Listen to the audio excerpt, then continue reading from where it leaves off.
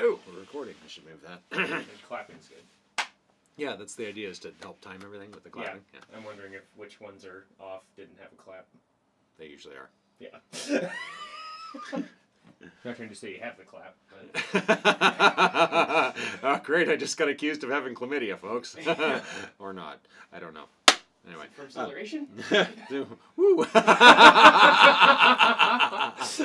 I think we have an example. The rate of responding changing over time, right? So, anyway, Celeration. Often you'll hear it as a Celeration chart, or all sorts of stuff. Anyway, I was taught to it as Celeration chart, but really what Celeration is a measure of acceleration, right?